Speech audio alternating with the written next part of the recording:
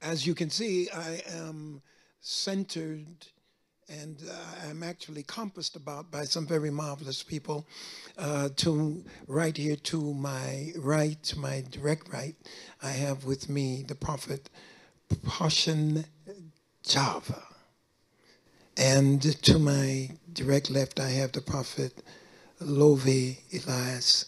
And of course, with us today, we have a young person who I thought would be very significant in helping us to understand, helping me actually to understand what's going on with the assemblers and the connectors. And I thank God for my dear friend, Sister Jessica Beatty. So, today we want to talk about what's going to happen May 12th through the 14th. And we're going to look at it in many different ways. And we're going to have many discussions about what's going on. I'm going to open by saying that things have changed. Things have changed radically since the pandemic. And anyone who observes what goes on in a contemporary environment definitely knows that things are not the same today as pre-pandemic. And so I think I'll begin by just simply asking Jessica to why is it, what is it that attracts young people to ministries such as Passion Java and Lovy Elias? What's happening now for young people to take a different look from where I was and am to where they are? I would say that we can connect to their business mind, business sense, and implementing that into faith and belief. Not that you weren't doing that, but a lot of the modern preachers are talking about it more, even on Sunday morning, how I can implement my faith and my walk into my business practices, into my daily life, so that I can use the gifts and the talents to profit withal. And that's something that attracts me as a millennial because I don't just want to make it to heaven. I don't just want to live abundant life after I pass away. I want to live abundantly down here as well. So I think that's something that our generation is reaching for because we can read our Bible. We know the things that it takes to be saved, and we're interested in reading our Bibles. We're interested in faith. We're interested in salvation. But I also want to live my faith in my business, live my faith in my relationships, live my faith as I'm transitioning out of my 20s into my 30s. I want to live my faith as a mother. I want to live my faith as a potential spouse. I want to live my faith as a business mogul. I should be expanding my. You talk about the parable of the talents a lot. I should be doubling my talents continuously as I get older, decade by decade, every 5 years, every 2 years. And I think that's very appealing to my generation, and seeing that faith and business aren't two separate entities. Faith and relationships aren't two separate entities. They should all work together, and I should be a light in every single environment that I go to. How about the demonstration of the anointing and the power of God that is seen in ministries such as the prophet Lovy and the prophet Java? What do you see there? Because in many instances we talk about the entrepreneurship aspect, but what attracts the young person to the assembly? What makes them go to the building as opposed to just simply staying online? Because that's what you all do. That's how we reach you. For me, I'm a church baby, so there's a feeling that I get in the house that I don't get at home. There's a move that I feel in my spirit that I can't touch my screen to feel. Now, for some of my friends, they're okay with being online just to say that they went to church. I can't speak for everybody, but for me, I'm attracted to the move of God, the power of God in person. But I do know that a lot of millennials, they like the LED screens now. They like to incorporate that in their worship experience. They like to see when other churches are bringing in amazing worship artists and all that kind of stuff. And that stuff is great. And I'm not knocking that. For me, I need to feel something different that I can't feel at home. I need to connect with people when I'm not connecting at home. But I will say overall, a lot of us, we're okay with worshiping for home because church has become routine for some of us. And as long as I fulfilled my need to tap into the routine, I kind of did what I was supposed to do, if that makes sense. What does laying on of hands mean to you? Is it necessary? It is necessary. Touching and agreeing, praying with somebody, that's important to me. But then again, like I said, I was raised in church. I was raised believing that stuff is important. I was raised feeling the impact of that on my life.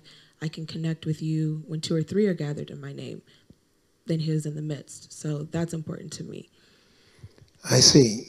Now, I'm going to begin with my son before I go to grandson. All right. And how is it that you connect? How is it that you connect in an assembly that you don't do online? What's the difference? Well, I want to start by thanking you for being with us today. Thank you. God bless. Most of pastors and bishops talking about you, they are not Bishop Jones in the way that they only raised themselves from the youth, the congregations. When someone is gifted to be a prophet among their church, they kick them out. Okay. When someone is raised to be an apostle, they don't understand them. They only understand their own culture, their own nature. But from you, Bishop, I have seen apostles, I've seen prophets, I've seen evangelists, pastors, and teachers all coming out from you, which puts you in a difficult position with other pastors and bishops because every pastor and bishop is logged in a certain culture. Okay. Now, you having Prophet Lovy and myself with you in this program, many people may question, Bishop, why would you have this hairstyle in church? Why would you have this prophetic move in a church, this laying on of hands in the church? And I'll respond to the people and say, the God of 2023 is not the same with the God of 1902, though he's the same yesterday, today, and forever. And when God moves, sometimes he changes seasons. Yes. There have been seasons of Oral Roberts planting $1 note into the ground physically. And years later, God says, do you remember the place you planted the seed? He says, yes. And that's where he has the biggest university for church. Crazy things happening, Kenneth Huggins making people laugh in the church, and other preachers didn't understand it. William Branham coming to call people's names, and some people didn't understand it. John Austin believing in just what other preachers would call, I don't know how to call it. But in short, God is a God of all packages, and he reveals his packages to different people in different ways.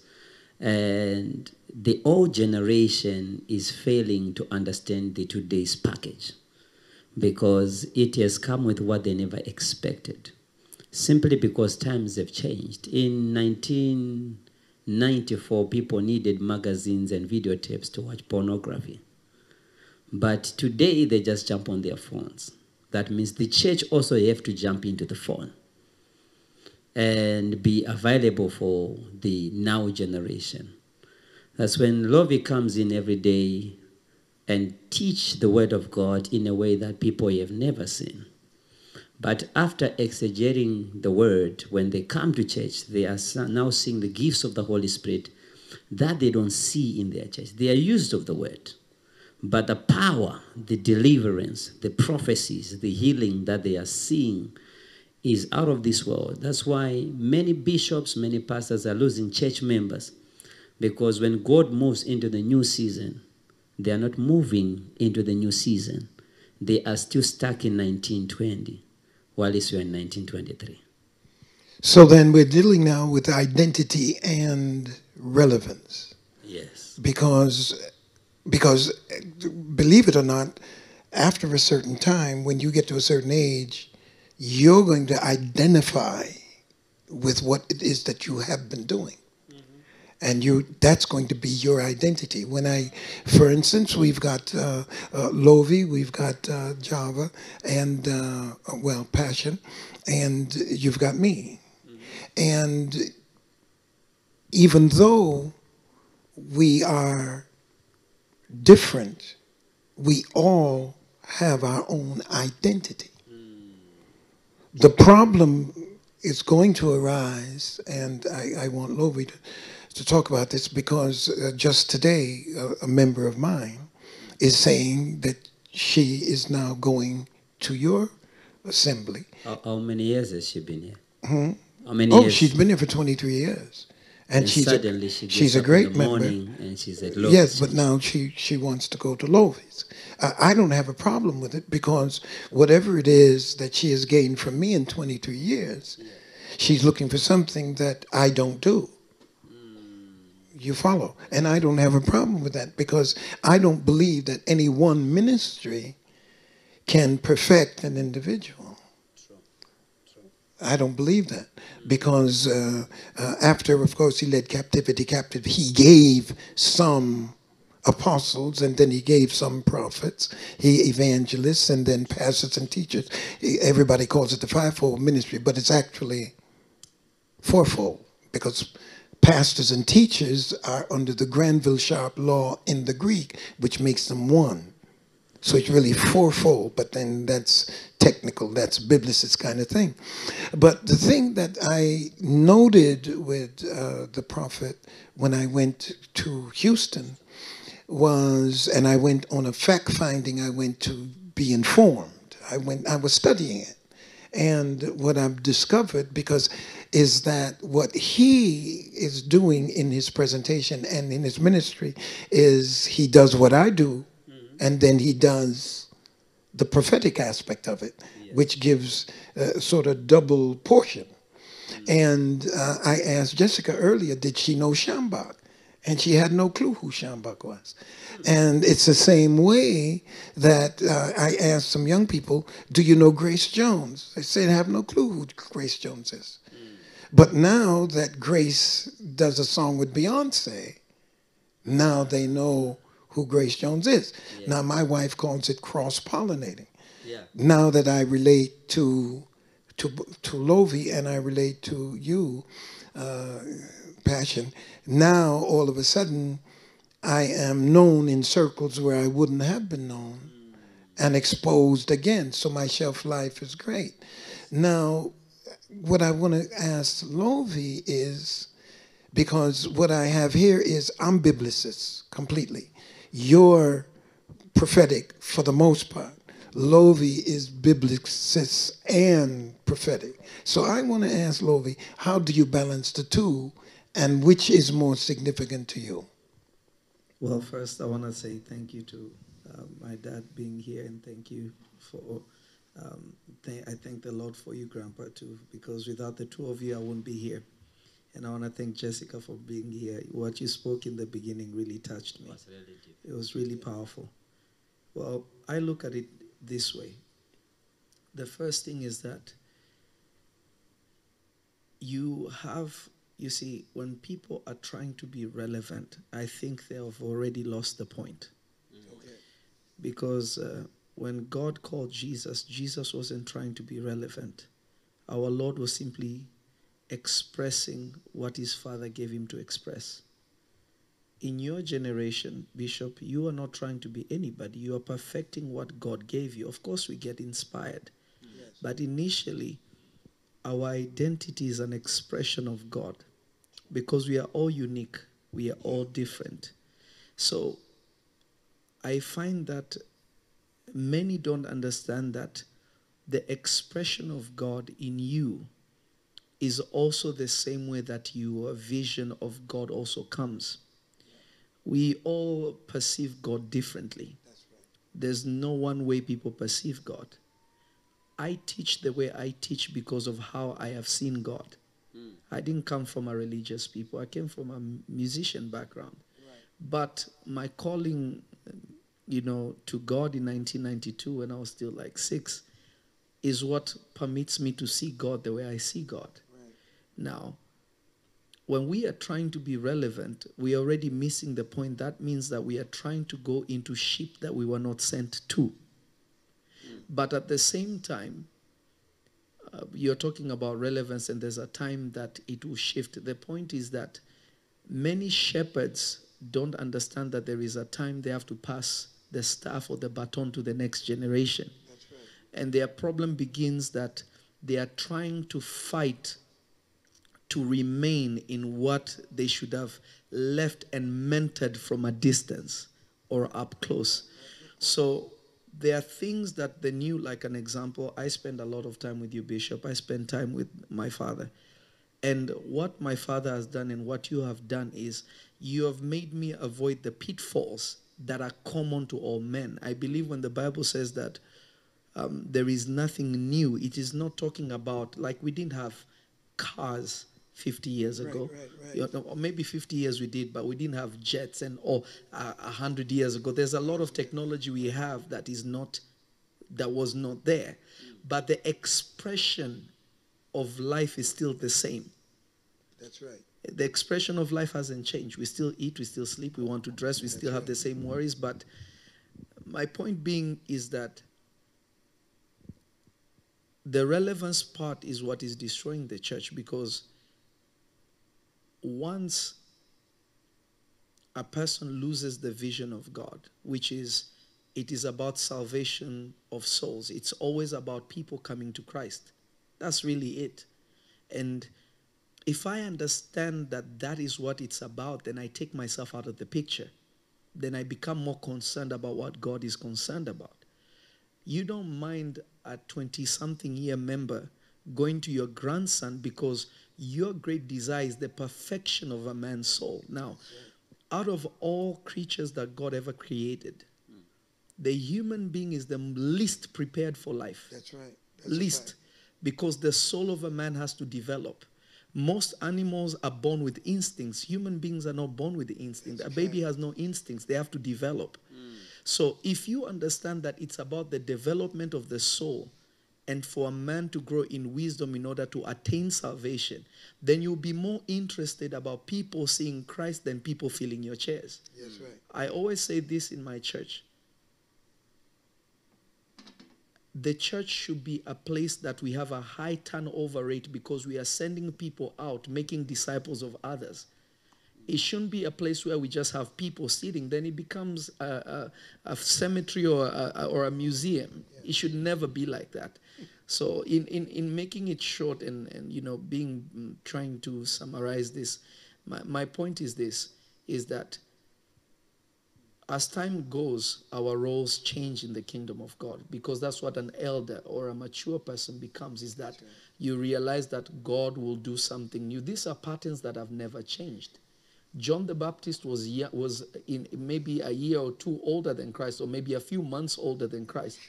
A few months older than Christ, but after he knew where his assignment ended, he was okay with telling his disciples, follow Jesus. Don't follow me. My assignment is pretty much done. What I needed to do, I have done. Follow him. There goes the Lamb of God. But it is the desire to hold on to a position that becomes a problem, and then a generation ends up missing God, because miracles are not new, but ministrations are new. That's why the Bible says that same spirit, different ministrations. That's right. So the way, Bishop, you people have been healed in your service, maybe not because you see, even when people talk about deliverance, and I believe that casting out of demons and deliverance is two different things. Yeah. Because casting out of demons is just the beginning of deliverance. True deliverance is in the scriptures. If the word of God is not in you, you're not delivered. That's true. You know, so you cast out demons for people to be perfected in the word, and that's what deliverance is. When you no longer fear death, you're delivered. When you know that your life is in God, your present circumstances don't determine where you're going, you're delivered. You know, that's the true deliverance. Casting out of demons is just the beginning of it. And not all demons come out shouting and screaming. Sometimes a truth that makes you repent, a truth that makes you forgive, that stronghold left you, you are free. So God will approach generations according to their understanding, according to their season, and according to their times. So I feel that what is hindering a lot of men is that the men of God especially, whether they're apostles, bishops, I get attacked all the time. They call me all manner of things, but I am not offended with that, because even the Lord, they thought the same. When it was Samson, when he came from Timnah, his mother and father, he told his mother and father, wife this young girl for me because she pleases me well. And they said, how dare you not pick somebody from your own people and you go and find an uncircumcised Philistine? Right. Then everybody in the church still labels Samson as a man with lust. But if you read the next verse, it says, it was his father and mother knew not that it was of the Lord. It was of the Lord's doing that he sought an occasion against the Philistines. Right. So the whole church has always demonized him, but what he was doing was the leading of God. It was God looking for an occasion to destroy them. So the issue becomes, people don't understand the move of God. Even though his father and mother met the angel of the Lord, that's right, they did not know the workings of the Spirit of God for his generation. That's right. That's and for the purpose that God had for him. Yes. I want to make one correction, though, I think I must make. Yes. And that is that Jesus was in the womb the same time that Mary, yes. Mary and Elizabeth and John. So they were in the womb the same time. Yes. The question now that's perked by that statement is which one of them was born first. First. So there's no 6 months difference. But anyway, I think that you make the point very clear. So now with that discourse, I think I have to ask this question, and that is that in seeking to be relevant, from one perspective, in seeking to be relevant, then the presenter, the preacher, whether prophetic or whether biblicist oriented, is relevance then seeking to be what the people would want at this time? Is that how you define relevance? Is it being what the people want? Because the Bible said they would heap to themselves teachers because their ears were itching. Okay. Is it for the preacher to do the will of God in spite of whether he's received or not? Or should he seek to be received? This is I'll use myself as an example, Bishop. Yeah. When the Lord called me to do the work of God, there's only one man that knew what God put in me. And that's my father sitting there. Lots of men of God said his accent will make people not understand him. I came from a musical background, so having long hair is not a new thing to me. In fact, at some point, I cut my hair because I wanted to fit in. Then I realized that's not even me. I'm acting. You know, what makes us connect to, in my perspective, go ahead, is the message that God has put for you for that generation. The Bible says, my sheep hear my voice. I know them and they follow me. If you don't have a message for the generation, it doesn't matter how you dress, it doesn't matter how you look, it doesn't matter what you do, you will never connect. Yeah. Because it's initially God drawing his own unto himself. That's right. So the point is, what has God, I believe an example is this, Bishop. Moses had a message. Joshua had a message. Everyone that was sent by God had a message. Right. You know, just because you preach from the scriptures doesn't mean you have a message. That's true. If you look at in the book of Samuel, it says in those days, the word of the Lord was very rare. There were no open visions. How can the word of God be rare? Yet we have a priest called Eli who has the scriptures in the temple.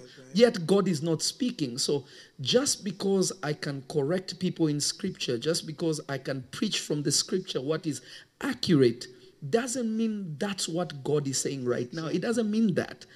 The Lord Jesus looked at the Pharisees and said, you seek the scriptures thinking in them you will find life, but it only points to me.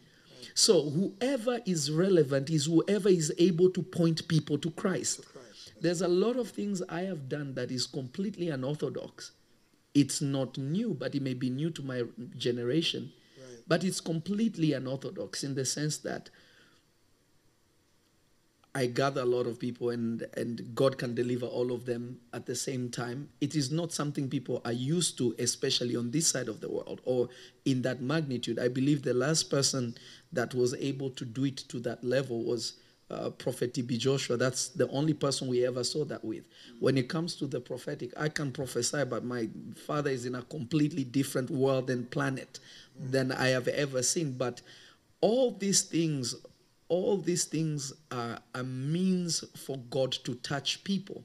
I have young people that come to me. I'm young too, but I have younger people that come to me that think that if they can prophesy, they will have a big church. No, I have never sought, the Lord is my witness, as the Lord lives. I have never sought to have a big church. Right. I've never even thought of it.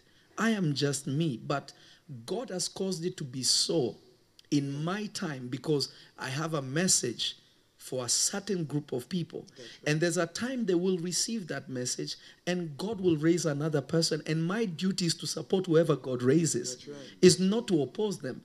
It's to empower them. So our relevance is in what the Holy Spirit is saying. It is not about location.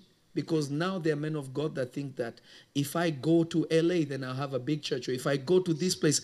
John the Baptist was in the wilderness. People followed him to the wilderness to be baptized. So Jesus would run to the mountains and people would go to the mountains because there is something that he had to deliver. So it is not the relevance because we are spiritual people. Yes, we use YouTube. Yes, we use, because nowadays, when Jesus said, go to the highways and the byways, right. If he was today, he would say, go on YouTube, go on TikTok, go on this. That's right. He would change this because there are more people online. People spend hours and hours. Business is conducted online more than the highways and the byways like back in the day. So it has completely changed. So in summarizing, maybe I'm being long-winded, but I believe the reality is, as spiritual people, 1 Corinthians chapter 2 says, somebody who is not spiritual cannot receive the things of the Spirit. The natural man. The natural man can't receive things of the Spirit. So we are trying to be carnal to express what is spiritual, yet we are supposed to be spiritual, and God find a way to reach men that are carnal. So... Indeed. Well, I understand that clearly. I was going to have a question for the bishop himself. Well, I was going to say two things, and I'll answer all the questions in a while. In understanding that, and to sort of what they call simmer it down, or I call it praise. It's essential then to understand that the focus is on God, who selects and chooses for such a time as this. And the such a time as this in my time is not such a time as this in your time. And go ahead. Sorry, Bishop, and just adding that, God does not elect us based on people's opinion. That's a fact. He doesn't need a council to choose anyone. That's a fact. When he chose you, he didn't gather people to decide you're going to serve him. This is something that was before time. The same thing with my father, the same thing with me, and the same thing with her and anyone that is watching. Before time. Before time. I just wanted to throw that in there because there is this thing whereby if he's not like me, if she's not like me, if he doesn't talk like me, God doesn't need anyone to be perfect to use them. In fact, if anything, it reveals God's sovereign grace and his ability. And it also indicates that he is the one that each one of us has to look to for the salvation that he has provided, because there's only one mediator between man and God, and that's the man Christ Jesus. Amen. Now, it's also important, and I think it's very relevant, and this question is to you. Don't forget your question. You're younger than I am, so I have to get my question out first because I forget mine. But how does money play into this? Because there's so much conversation about money. And the question that I would ask is, how does money play into it? And how does showing oneself to be prosperous, how does that help to promote the ministry in a contemporary environment? Or does it? It's more of a connection when we come about presenting yourself with the hairstyle like that. These days, I believe also your days it was when you go on TV, the makeup. the dressing, everything. And what happens now is people connect themselves to themselves. They don't connect themselves to others.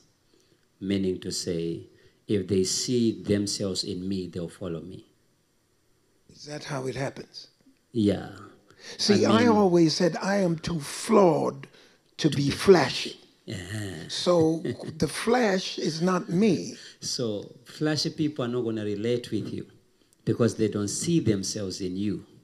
Okay. They see themselves in me because I'm wearing green and red. Gucci.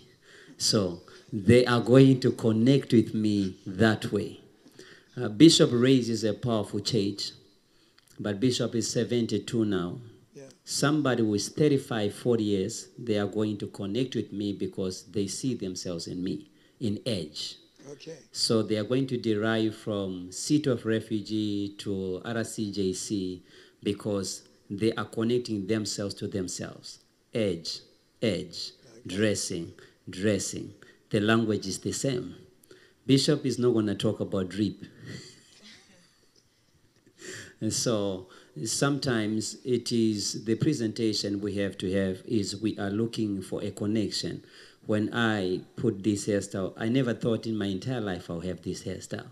Okay. And my story happened like this. This man sitting here said, Papa, is it bad to put tattoos? I show him some scripture. I said, it's not bad to make tattoos.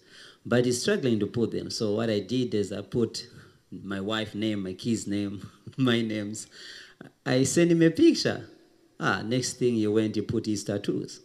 He asked me, is it bad to look like what I used to look because I feel like this is not me? And I sent him a picture after 2 months, some lines. And I thought people run away from us, but instead of running our way, we have more people coming to us. But in more people coming to us, which is the youth, we lost some connections with old connections because some people never thought they can relate with us this way. So sometimes it's not like we want to be flashy. Sometimes we just want to connect with people that feel like I'm looking too good to go to church. I see. There are people that feels like I have to go home first, remove the Chanels, to remove the Gucci's, the Versace, to wear a dress that reaches the ankle to go worship God. But in our generation, we are trying to make everybody come in their comfortability. So today he's wearing like Jesus. Tomorrow he's wearing like Moses. Tomorrow he's wearing like me because we are seeking a connection with the people. So are you saying essentially then that you're operating in, I've become all things to all men that I might win some to Christ? True. Is that what you're saying? 100%. And 2 weeks ago, I removed this because there's a church I was going to preach for. I didn't want some people to struggle to receive me because in their connection, they don't connect with this. I struggled in Jamaica 2014. I go preach. I'm looking well smart and sharp, but I don't have a jacket, a suit jacket. So the bishop says, you cannot preach in my church without a jacket. So I had to wear an oversized jacket to preach in his church because all I needed was to connect with the people before I give them the word of the Lord. So speak to that. Yeah. To me, also, I believe this, as Papa said. My perspective is slightly different, even though I agree 100% with what he's saying. My perspective is this. I feel like this generation is the generation of Facebook, Instagram, and TikTok. People are way more exposed to things than the previous generation. To things in terms of material things, information, good things, or information, clothes, and all this lifestyle. But what about the individual who can't achieve that? No, I'm coming to that, Bishop. Okay. So your looks are your hooks in this generation. to me, yes. To me, this is what I believe. And some people from your generation made a mistake, Bishop. Okay, go ahead. In my opinion, and I may be completely wrong. Go ahead. My picture is this, is that I don't believe everybody will be a multimillionaire. It's true. I don't believe it. It will never happen. I believe that the blessing of God is always according to our capacity and our calling. 100%. But in whatever God has called us to do on earth, whatever he will give us, if we are truly in him, there will be a sense of satisfaction, and we will maximize ourselves in everything that God has given us. Now, I feel it is a big mistake. I am not, even though I dress nice, to be honest with you, it's just my culture where I come from. My mother is Iranian. Right. She's a Middle Eastern woman, but my father is from the Congo. Congolese people dress nice. I grew up, we just dress the way we dress. So for me, it is not I am trying to show anybody, it's just the way we dress. Okay. But I feel it is a mistake if God gives me a nice car, even though I don't post cars, but I'm not ashamed of showing what I have, because I don't want to feel, I don't want it to be, or somebody to look at me and think that God cannot call you to be a man or a woman of God and you have to hide your blessing or be offended. Jesus said, don't be offended of me. So if God has given me the ability to wear a Rolex, I'm not going to wear a Casio. Why? Because that doesn't make me more spiritual or less spiritual. That's my perspective. But you see, there's a certain group of people that believe that a man shouldn't wear like that. You shouldn't look like this. You shouldn't. They think they connect modesty to spirituality. And that's completely wrong. I believe the most spiritual person is one who can benefit men with what God has given them. Can you minister to them in the way God wants them to be ministered to? Because this is a very ambitious generation, Bishop, whereby there are so many ways for people to increase, to multiply what they have, and there are more multimillionaires in this generation than any other generation. Why? There are more opportunities because the world is not as industrious as it was. It is more how intelligent, how you can solve things. So there is somebody sitting down at home on a computer that is more effective than somebody who's working 5 jobs. But in reality, what I'm trying to say is that our appearance in this generation, people have come to realize that people are less religious. Let me say it in that way. They believe I can have God when I have dreads, when I wear my boots, when I wear my jacket, when I wear... Yes. They are no longer caught up with that. I remember I had a conversation with you, Grandpa, and I asked you, I told you, Bishop, is it wrong for me to desire one day to be a bishop? You told me no. Initially, to be honest with you, you are an overseer, so you're technically a bishop. That's right. So I was with Bishop Dixon, and he gave me his bishop chain. Remember? He gave me a bishop chain, a big old bishop chain. and I wore it. I wore an African outfit, but I tucked my bishop chain because to me it was so drip. Drip? Yeah, it was so swagalicious.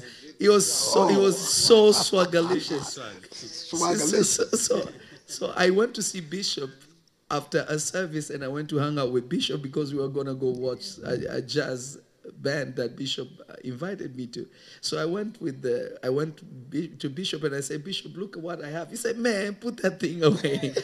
and the Queen of Wakanda was like, I said, Bishop, don't you have one of these bishop chains? I want one. He said, no, I threw those things away, man. I don't even wear the bishop outfit.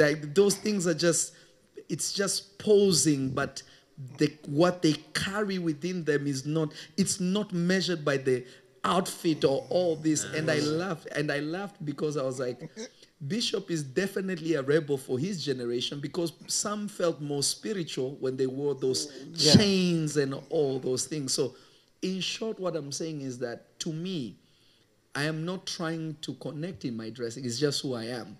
There are people who will like it and there are people who not. But at the same time, I have more artists, more people in film that are coming because they don't feel left out. But I also believe my character and my personality, with those who know me, know that don't mind how he looks like. When I went to Paris, the Congolese culture, people dress nice, but they don't believe in long hair. I got you. But when I went there and they saw the demonstration of God and they heard what I teach, their whole perspective changed. So this generation is not caught up in what you look like. They're more concerned with what has God put inside of you. Yes, that can make me look at you like, huh? Then when I hear you, I'm like, oh my God, he really has something from God. Some substance. Some substance. So in short, that's, I mean, when it comes to bishops, I mean, I watch your old videos, then I see the robes. Yeah. I'm still trying to find a robe from you, Bishop. Well, I gave up the robes a long time ago because many people associated that with Catholicism alone, and they couldn't open up to the more general. So I try to be very, might I say, eclectic in whatever I do, because then it approaches and reaches for everyone. But when we deal with the whole issue of money and the prophetic, money and even what I do, because when I checked the survey on people and their attitude towards church, much of the problem of the people who were visiting and the people who were in church was how we dealt with raising money. That was the problem that was most... mainly when it comes to money, it's in two ways, because there is the culture, then there is the language. The difference between Pastor blah blah blah and Bishop Noel Jones is that Bishop Noel Jones have got an established place to worship God. The screens, the mics, the lights, the chairs. But Pastor Blababa is starting ministry now, so he is renting a church building. He's renting the chairs. He needs money for instrument. He needs to be established. So he is going to need more money for the church than Bishop will not even need money for the church building. So the struggle that happens with us in our starting and growing is that some pastors and bishops inherited churches that were already established. Yeah, that's a fact. I have been in a place of 2012 driving to church, and the instruments are out, the chairs are out. The owner of the building kicked us out because 4 months we were failing to pay the rents. I see. So when somebody sees us now online saying we need money for this, we need money for this, we need money for this, they don't see a preacher, they see somebody who's robbing money from people. See. It's the need that a church that is being built is in need of. Then obviously, like police have got fake police officers and good ones, the teachers, the pastors, they're fake ones and good ones. And in everything that we do as humans, there is always a weakness. So other pastors or prophets will come in and take advantage of the term of giving so that they can benefit from the people. Some, they are not taking advantage of the people. They are doing good, but they are caught up in what they are doing and they take advantage of the people. But in what I will stand for to talk to the people is there has been always a culture, like in Genesis chapter number 12, God never told Abraham what to give. Abraham just gave. But in chapter number 15, God is specific to Abraham and is telling him, bring A, B, C, D, because that's what I'm requesting from you. You'd go to the book of Kings and Elijah is telling somebody who has a last piece of cake for her to eat and their son to eat, then they're way to die. But he is saying, I'm a prophet, bring it to me, which will never sound well. But imagine a widow, someone without a husband, they've got last savings, and you say, bring it to me. It will never sound well to anybody hearing what's happening. But then a miracle happened where the flour, the oil, the cake was maintained for a long time, because I believe there is nothing God can't do. The problem I have with other pastors is when they say God can't do this. There is nothing God cannot do. Now, it grows to a culture where she is raised in church where the pastor preaches this way and does things this way. So she's used to a certain way. I grew up in Assemblies of God. Wearing jeans was a sin. Wearing watch was a sin. Yeah. Sitting next to a lady like this was it's still a big sin. If I go back to my church, this is an evil. I'll be under discipline maybe for 6 months in my church. But my main point comes to say, when I come out of the church, for example, I take my saliva and I put it in the food. I say, eat, then you shall be healed. Nobody understands it. Bishop will never understand it. Myself, if somebody tells me that, I'll say it's demonic. But Jesus is standing before a blind man. He takes his saliva, he made clay, he anoints the man's eyes. He says, go wash your face, and the man is healed. The Pharisees called for a meeting right away. They are not celebrating the miracle. They are saying, this is a devil. They are mistaking Jesus himself with a devil, because what he is doing is not what they are doing. It's not what is accepted in the church. Is it from God? It is from God. That's why we have many people who don't understand that when they come on his life, they will come on my life. They are not coming to learn the word, no matter how much we can preach. Bishop, Right, that's true. when I preach, I'm bad. But most of the preachers, when they come, they are not listening to grow. They are listening to correct. Some to criticize, some to correct me, so that after they call, they say, you should say A, B, C, D, A, B, C, D. I give them another script, and I'm like, oh, I understand. So the demarcation between many people when it comes to the topic of money, I see it as culture and different language. Bishop Noel Jones will say, I want whoever want to give offering according whatever you believe, come and give. When you go to Africa, people bring maize to the pulpit. Some will bring groundnuts to the pulpit. So the pastor in Africa have to specify and say, we are building, we need 50,000. It's cheap to build in Africa. 50,000. One people can give us $2,000 each or $5,000 each. And a pastor who's watching online is going to say, why would you tell people to give 5,000? Because he doesn't understand the culture and the place where somebody is preaching from. I see. Can I Yes, go ahead. No, go ahead. I've known you all my life. You've always, your offering has been it's been from a place of worship.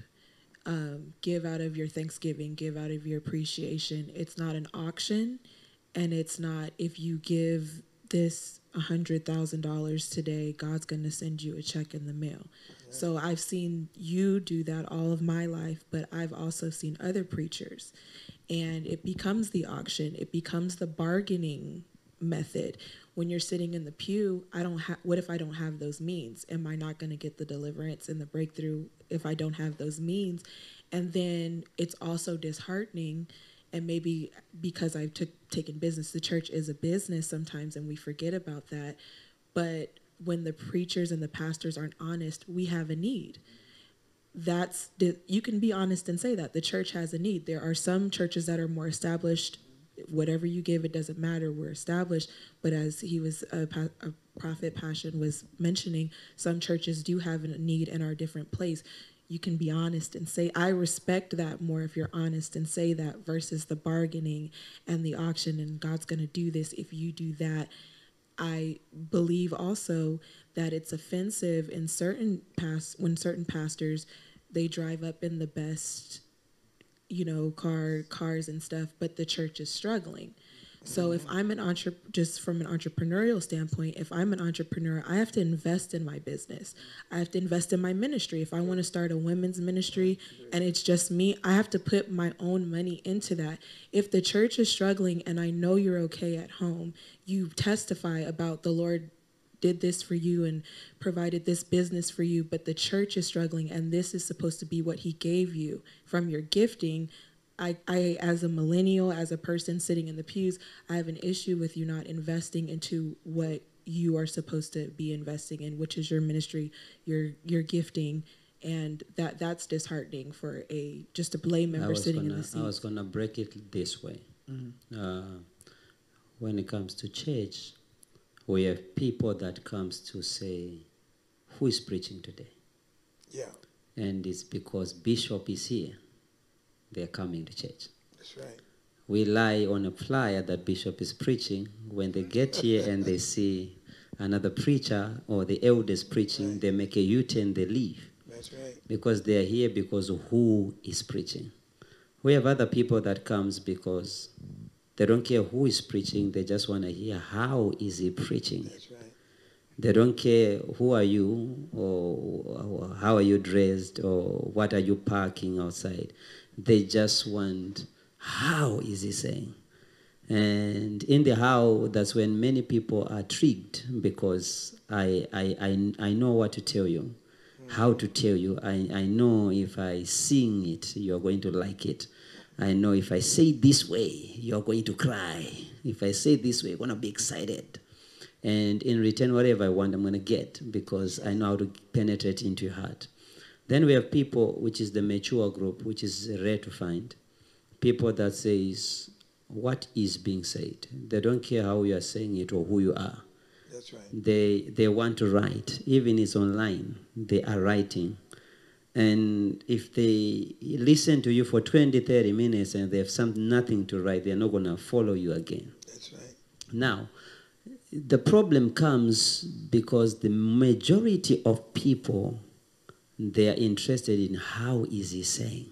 That's where the crowd is, the how part. They don't care about the who. Most people, especially young guys, they follow someone because of who. But majority of everybody, especially ladies, it's a how is he saying it. Now, in the how is he saying it, I will talk to pastors. I don't do that. But I will talk about other pastors that when they are doing fundraising, as she said, if you say the church needs 50,000, nobody gives. If it is the pastor that says the church needs 50,000, because the pastor said it, everybody gives. Some groups now is how. I have one pastor, everybody loved him, but I defended him though he was wrong. In Zimbabwe, he came and he had sticks. Tree. And he said, I prayed for these sticks the whole night. If you want my anointing, he's in these sticks. And one stick is $100. He made thousands of dollars from the sticks. I see. And I believe, I don't know what was his point. He could have been doing it for his own gain, but I believe he was doing his own fundraising, and the only way he would do it was how to say, I want money. I see. The people that says what's being said in their maturity looked at the preacher and I believe they just saw that the preacher wants money. There's nothing to do with sticks. There's nothing to do with anointing. And these sticks are not going to do anything to people. But he had a how to say it. I see. He is going to achieve the church building he was looking for. But every preacher that's looking at him is going to say, this guy is crazy. Yeah. People are going to persecute him because they don't know the struggle he's going through, because he attracted people who are not mature. He attracted people who don't care what you are saying. They just like the how you are saying. So I would say sometimes is to find ways to relate to people in different ways. I would go on live if people follow my life. I don't need to say, give me money for God to bless you. I just say, guys, I'm going to Dubai. I need money to eat. And whoever want to give me, they give me money. I would call Lovy. I say, Lovy, I'm going to Africa. I need you to do a ticket and hotel for me. And you will do it. I need a suit. It's too expensive for me. I want you to buy this suit for me. And you will do it because of the relationship, the love that is already established. So I would say it's more of culture and language.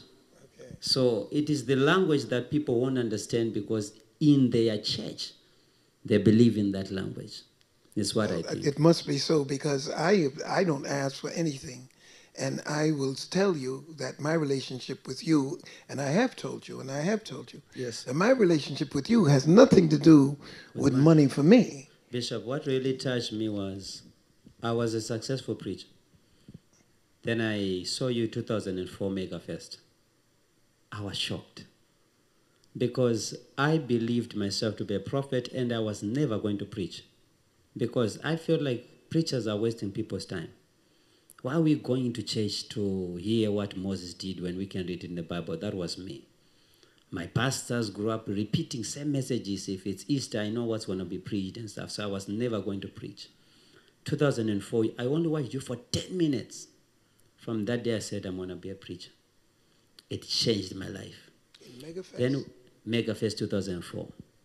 Then, I met you 2014, 10 years later. And from what I saw and felt from you was love, genuine love for me. I've had preachers come to Zimbabwe, charge me hundreds of thousands of dollars. You charge nothing. You shocked me. We tried to give you money. You didn't even want money from us. And I started growing a relationship with you. You had no interest of taking anything from me. Shockingly, when I came to America, some other pastors started claiming me, he's my son, he's my son, he's my what, because they have seen me making it in life. You changed a lot of my doctrine, you changed a lot of things I believed in, everything changed, but there was no money. If I'm to give you, sometimes I have to find ways to give you because I know Bishop's going to say, I love you whether you're a man or what, and stuff like that. So I really appreciate you, Bishop. God bless. And I really thank you. But I strongly want to say to people are 100% different. And when God calls you, they call you differently. There are preachers, growing up, our other pastor would say, remove that jacket, God wants it. And he would take it. And it helped us because we were stingy people and we were never going to give for God.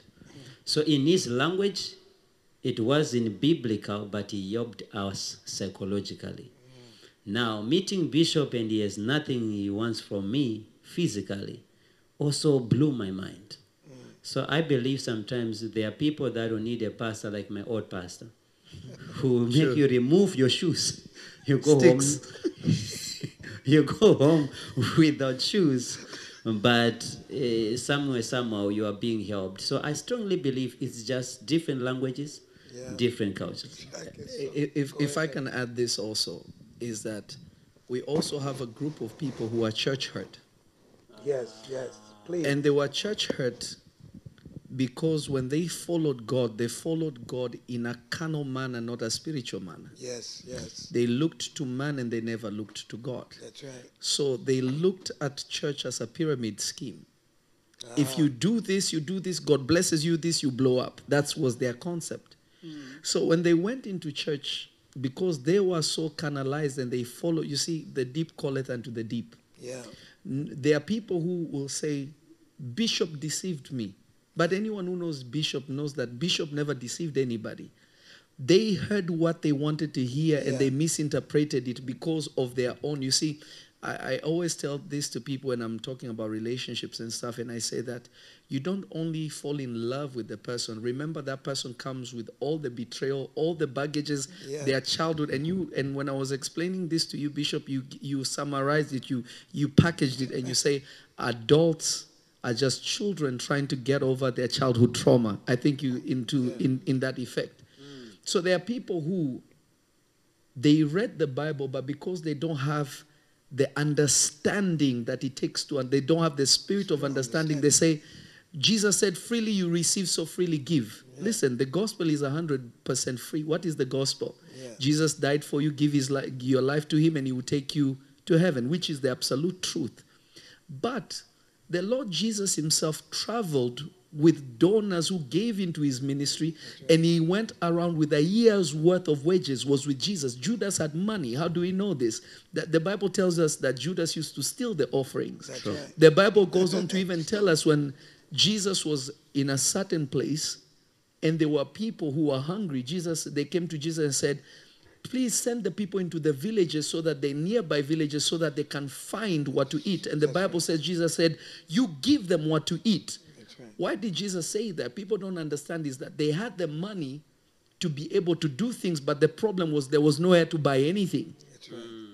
So there are people who took the verse, freely you received, freely give, to think that it means that anywhere where there is church, it is free. No, it is not in that way, in the sense that an example is, sometimes I hold schools. Like Right. I have teachers right now. I have a program called the RISE program, Right. which is a ministerial school where we have people from all over the world that come. We just finished our first group of people. Now we have the second group of people. The teachers have to get paid. This has to be taken care of. That has to be taken care of. right. They will never complain about universities. But when it comes to you teaching people and equipping people, they will say, why are you charging Jesus?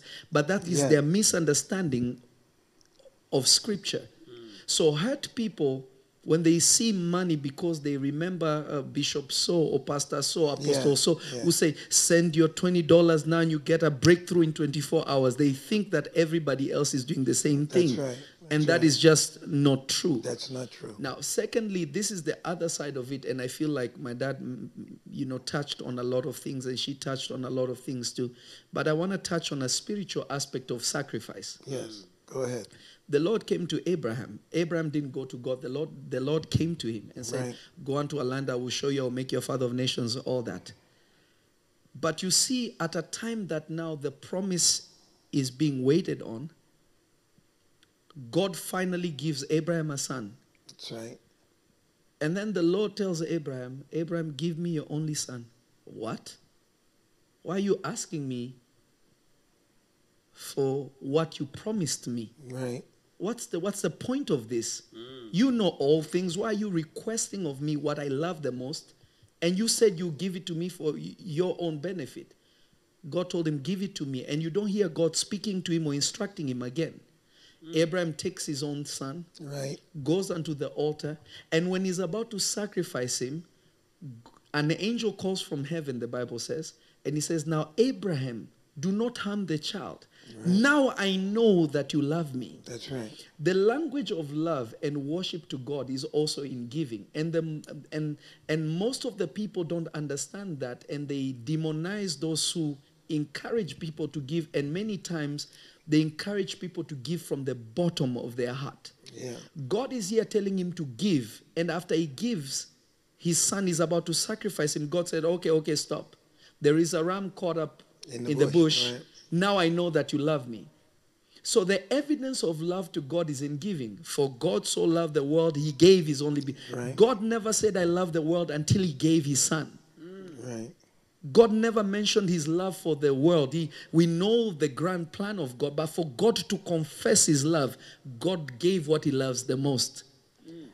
That's right. So in my understanding is this, an example is this: Jesus heals a man and he tells him, go and give an offering according to the law of Moses. Show yourself to the priests. That's right. And show yourself according to the law. Go show yourself to the priest and carry an offering according to the law of Moses.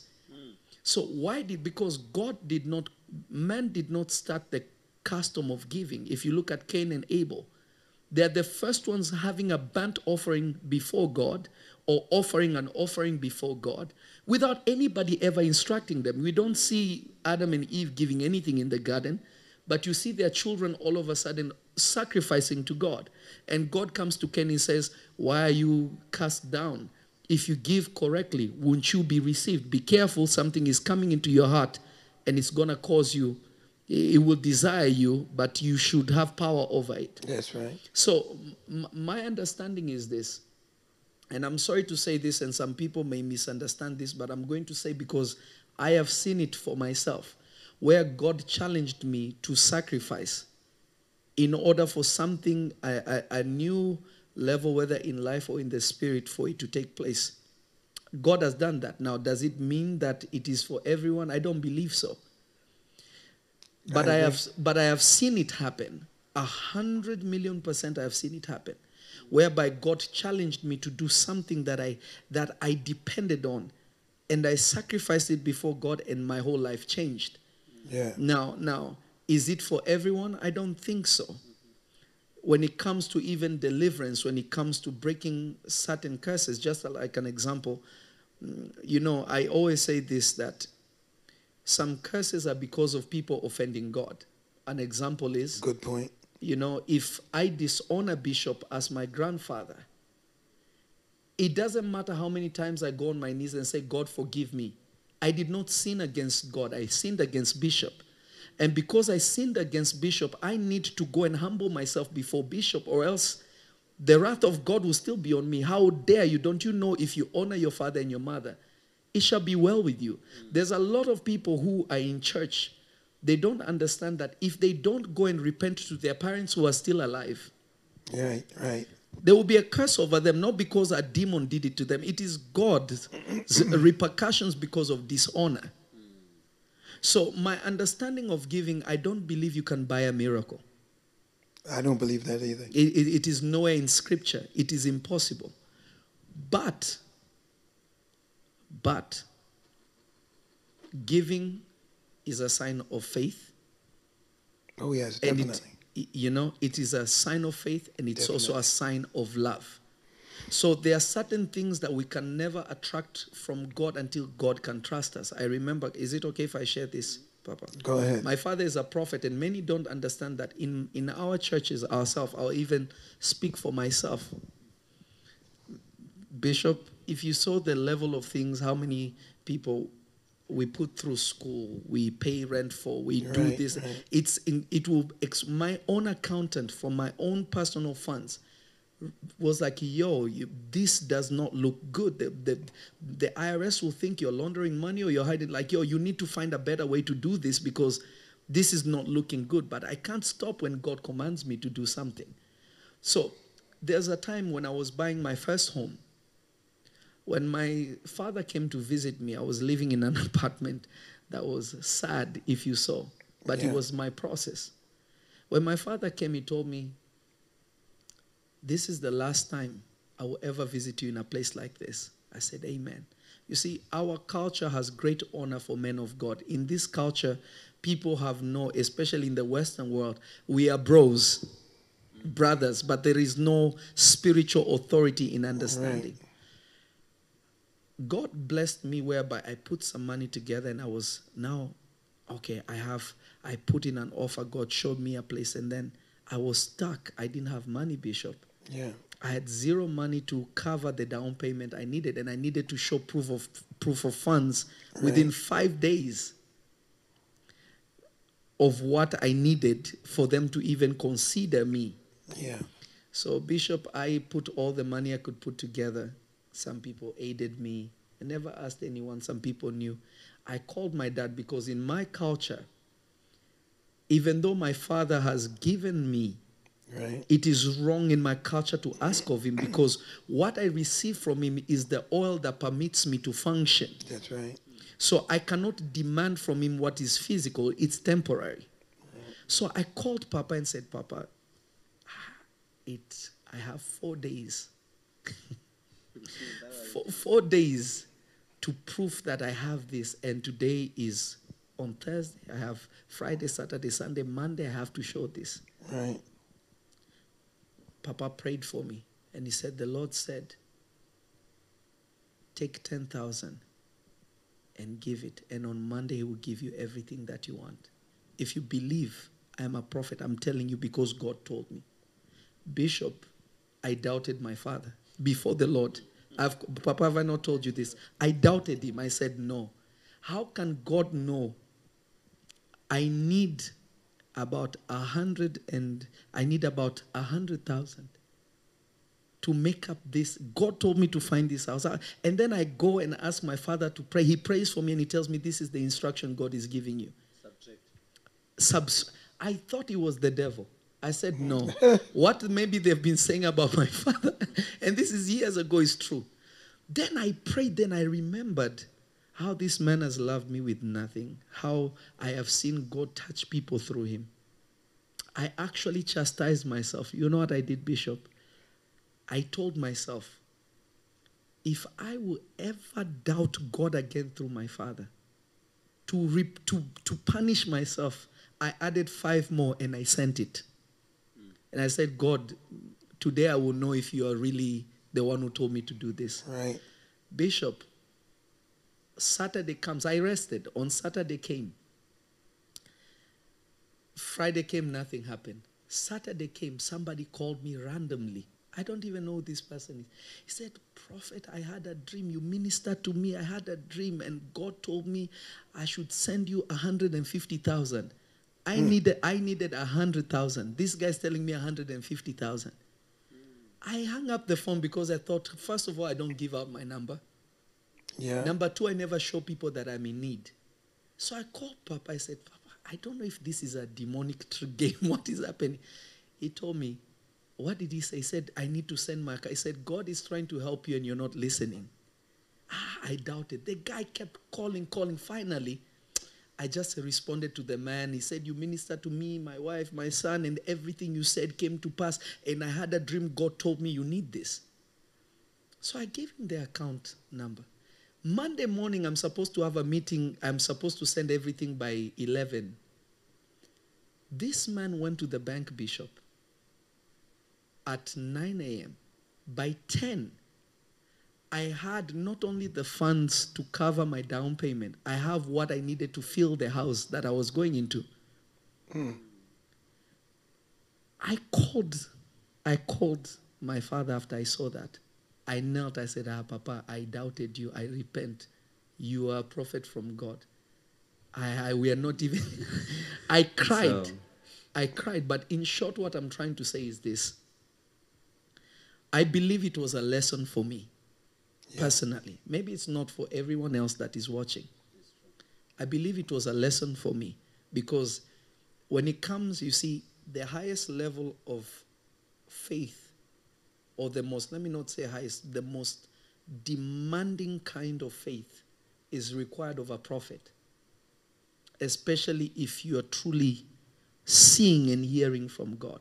You see, John the Baptist had the voice that said, this is my beloved son, in whom I am well pleased. I believe this was a witness to him, not to Jesus, because Jesus was the son.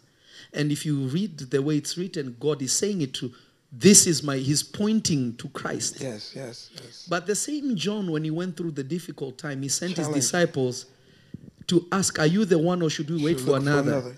Right. Because when God speaks to you, it is not as material as people think. I have had instances where I've prophesied to people. But it took me faith for me to say what I said. There was a man who was in for murder, Bishop. In for murder. He was among a group of people that somebody died because he was among them. And he didn't play a part in the killing the man. He did not. But he was associated with it because he was present when all this, there was videos and everything. Because of being in such close proximity, he was also in, and they tried to plead, they tried to whatever, they kept him in for years. His daughter, his wife, and his two daughters came to church. I don't know them. I finished ministering. But the young daughter was holding an envelope, and she pulled my spirit, Bishop, pulled my spirit. God didn't speak. She pulled my spirit. I just was attracted to this young girl. And I went to the mother, and I took the envelope, and I said to the mother, I am seeing Peter in prison. This means there is a man in prison. Is this your husband? She said, yes, it is my husband. I said, this and this is what happened. But the Lord said, if he would commit to serving God and following God and come and testify what God has said, what God will do for him, then God will release what miracle he's waiting for. Bishop, this man had Christopher Doughton. I think he was O.J. Simpson's lawyer. And the lawyer told him, you need to take the plea deal. Just do your 15 years and then it will be fine. If you go to trial, you'll be locked up you'll get maybe 30, 40 years. Just take the plea deal. So when his wife went to him and showed him the video in visiting, the man was in prison and said, should I believe my lawyer or should I believe a man I have never heard from? Yeah. He said, I will believe God. The man believed God, and I told the wife before she left, I said, if you will commit to following God, by Wednesday, his trial was starting Monday, by Wednesday, this whole case will be thrown out. That's what the Lord told me. Now, you have to understand what kind of faith you have to trust God to speak that. Yeah. Bishop, by Wednesday, the jury, all the evidence didn't matter, they released this man. The man is serving God, winning souls. So what I'm saying is that there are things that are required of you based on your calling. There are certain curses that can only be broken by our giving. There are certain curses that need to be broken by repenting. Everything is different when it comes to God. The problem is that certain people have tried to address what was not given to them to minister. How can somebody hold a prophetic school yet they are not a prophet? How can they teach on the prophetic? How can somebody teach of the apostolic yet they have never? So it is many times the confusion in all this is not only the lack, not only the church hurt part, but it's also the jurisdiction part. People out of their lanes. People out of their lanes. Yeah. Why would you go into what you think God said? Like I'll say this, and I'm sorry for saying this. This happened this past week. One of my spiritual sons that is very eager to preach, very eager to preach. And I've been telling him, be patient, be patient, be patient. A man of God, a very well-known apostle, I won't mention his name. Thank God there are many apostles. Reached out to him because this guy is involved in business and he's preaching and stuff. Reached out to him, paid his flight ticket, took him to the city that he lives in, made him attend church to sit with him and tell him, the prophet you're following and those African prophets, which is such a dirty term. Imagine if we stood and said, the Western pastors. He said, these African prophets, because I don't know why they associate witchcraft with Africans. Yet I have seen more people operating in, and maybe it's because of spiritual eyes that God has permitted us to see, more witchcraft than I've seen even more than where I grew up. Especially the worst kind of witchcraft is the one that is hidden. At least we know some people, they practice that, you know. So this man sat down to tell him, this one is fake. His spiritual father is fake. What they have is tainted and this and this. And to make him confess so that he can be delivered. The man said, what are you talking about? You are talking about these people and you don't. He said, well, the Lord told me, bribe money for the person to create false evidence against me. But all this is jealousy and the lack of understanding of what God has given certain people. And this happens all the time. Thank God, and I thank God because the reality is always this. God is always vindicated and the proof is always in the pudding. Yeah. The evidence is always there. So the biggest issue is always people trying to get into lanes that are not theirs. That's right. If Jesus is preached, if Jesus is confessed, if Jesus is demonstrated, if it is not your lane, you don't understand, go and inquire. Don't try and... And also at the same time, we are not perfect is the other problem. Yes. If we were perfect, then our subject would be easy. As I preached in my first church branch, I was 16.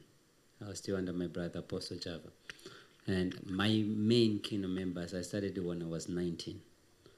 And from 19 now I'm 35. Of course, there is a big room for mistakes.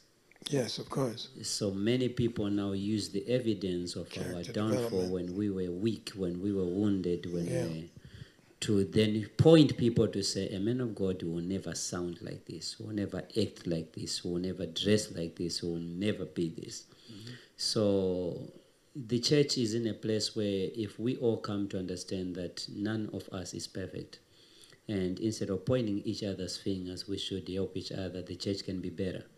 Instead of that apostle to call you or reach you on Instagram to say, I think you are wrong, A, B, C, D, correct yourself in this, since you already have a platform, many people can be touched if you do this. The pastor is trying to destroy the whole God's work because he has a problem with one preacher. And many times it's personal. It's very personal. And at the end of the day, nobody's perfect. None of us is perfect, but the real issue as it relates to money, as it relates to your presentation, as it relates to your lifestyle, is not based on perfection. It's based on being genuine. And if you're genuine, It's because I will tell anybody in the world, I'm not perfect, but I seek to be genuine. And if you're genuine before God in your receiving money, in your giving money, if you're genuine before God in your lifestyle, if you're genuine before God in the way you think, the way you walk, the way you search and seek out His Word, then the Holy Spirit will lead and guide you into all truth. Where deception comes is when people don't have a love for truth. Sure. And that's how that works.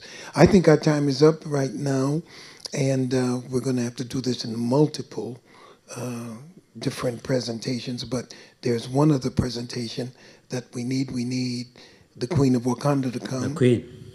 And then thank you. Thank you. Wasn't Thank she you a so blessing much. to us? Very Amazing. beautiful. And that connection to the young I'm, people. I'm sorry if I was long-winded. It was No, it it's was fine. No, passionate. I just don't know Keep what people talking. should be expecting the 13th Saturday morning. Yes, the lady's going to be joining me. We're going to talk about the 5 love languages. And the 5 love languages, the words of affirmation, act of service, receiving gifts, quality time, and physical touch. So we're going to break it down. Cherie, one of my besties, she's going to talk about her love language, which is food. Another young lady is going to talk about the act of service, which is ministry. Another young lady is going to talk about quality time and physical touch. And then we're going to ask the women how to figure out their love language. That's the biggest question. What is my love language? How do I express love to my family members, to my coworkers, to people in the church? It's just a missing quality that some women say they possess. Oh, fantastic. So all of this is happening May 12th through May 14th. We're going to have every kind of ministry that God has given to the church. Join us, please. Come and be a part of this great service. And not only for those who are unsaved, those who are saved, not only for us in a plethora environment, but for us in a specific women's ministry environment. It's going to be wonderful. Join us. So the Saturday is going to be ladies only. No, actually, we're going to have some guys to join us because they're asking me to help their women find out what their love language is, and some of the men going to come because they're looking for wives. Oh, is that? Because my question was going to be, if the men are not allowed to be there, how are we going to bring a balance on expression from both worlds? I agree. I think the men can be there, can be here with us, but the women going to be doing the speaking. So it's not going to be dialogue, it's just discourse? We may have some interaction in the end. Okay. Because we do want you guys' opinion. Okay. We may. Oh, Lord. It's going to be deep. One of the biggest problems some of the women were discussing is the physical touch. How to make that physical touch one of your love languages. But I thought touching was what everybody wanted to do anyway. Well, some people don't like to be touched. What? Jesus. No, seriously, finding out some people don't like In a marital relationship? in whatever relationship. Yeah, some people I've say you're in my counseled comfort many zone. people that are like that. It's been Don't want to weird be me. touched. You don't want to be touched. But the most scary part, I don't know how they're going to help other ladies. I was praying and counseling a couple, and the man said to me, for the past 17 years, I have not seen the body of my wife. I said, what are you? What? The body, Okay. of my wife. I'm like, what are you? I'm confused. He says every time she has to switch off the light to remove clothes or to change, or I have to leave the room to change. And I thought he was crazy, so I asked the lady, and the lady is saying, yes. I don't. So I don't know how they can help people like that, or if they can be She's helped. traumatized. If she doesn't want to show her body to her husband, that could be many reasons. He probably body shamed her. He could have said she's fat. Well, why does it have to be his fault? Well, why does it have to be hers? Well, that's the whole point. I think that's why you deal with it in such an open manner that nobody feels particularly condemned to get to the root of this issue. But ultimately, somebody's got to take some sort of responsibility for behavior that is not very common. If Bishop, I was evil one day to my wife, and God forgive me, and she forgave me. I said, I wanted to hug you in the afternoon, but you have gone big. That's a no-no. Whenever But you tell a woman 2 about- months down the line, she was a stick or chin. I pushed her to work harder in the gym because she was missing gym. She just gave birth and stuff. Oh, I see. So my joke pushed her to be the best that she wanted to be. Oh, I got you. And then after my apologies, I end up saying, you owe me, because if it wasn't me being evil to you. You see my I wanna- point? That's why the young lady won't take her clothes off, because somebody could have said, you look a certain way. But it was it probably would true. seem, but she here, keeps, but she but keeps here's jumping the gym now. But here's the positive part. The positive part was the reaction to it, even though it was painful, she did something about it. But now, for 17 years, nothing has been done about it. Now, that means that in spite of what it is that motivates, if there is something to motivate, it'll come to pass. Those issues are deeper than physical. She's been traumatized. So then, so you're going to initiate this, but obviously, as the prophet Lovy would say, we can cast the devil out, but a soul takes time to heal. So after the conversations with the women, if there's something that you see that's glaring, but it's a long-term fix, do you have a solution for that? Yes, we're going to have a prophetess here to pray for them. That's And not what my do you lane. have after that? Because Definitely if it's more than, if it's a soul that's Counseling, bruised, counseling, then therapy. Because okay. all we're going to talk about is love, patience, tolerance, kindness, respect, and honor. And so when we start talking about these qualities that most women want to possess, and when they find out they don't have it, and we can show them how to receive these qualities, and then if we go to a point where they say, well, it's beyond that, that's when we're going to hand them over to you. That's your Yes, lane. but what I think we need to do is have some clinical contact. I can have some somebody therapists here. I can have have a some therapist. psychologists here, Have some of the somebody doctors who they here. can talk to long term. It Yes. could be maybe 3 or 6 months online courses. Yeah, or yeah. But some people are gonna But be if we're in going to get them Arizona and going different like that, places. if we're going to stir it up, we're going to have to follow it up. Oh, yeah. I agree. I All agree. right, good. All right, we're happy. All right. Any more announcements you want So to make? I would want to What say about to for the preachers, the people, prophetic? yeah, I wanted to say to the people, if they visit my website, propassion.com, they can sign up for, we are doing both exegetical and prophetic class, That's right. where we want to build people who are preachers into how to preach and how to prepare your messages, especially into the now. Because back then we used to preach Sundays and Thursdays, but these days we as preachers, we have to be online, we have to be live almost twice a day, 3 times a day. How best can we put together a presentation that can cover people for a month? And if you're prophetic, how best can you develop yourself, knowing that you're called to be a prophet, you're called into ministry? How can you build yourself to be that? So we have a prophetic class that many people, if they want, they can go and sign up online at prophetpassion.com and let people know that on the 12th, 13th, and 14th is going to be extra super duper. Amazing. I'm going to add one more question. The women want to know, how do they get more quality time out of their men? Men in general, or Their men who husband, minister? their mate, whoever they're dealing with. Everybody is not Preachers' How married do they to get men. more husbands or quality? any husband. How do they get more quality time out of him? That would be amazing. I think they should come and hear it. Everybody should come and hear I that was one. suggesting that the ladies may start. If we have time, we can join at the closing.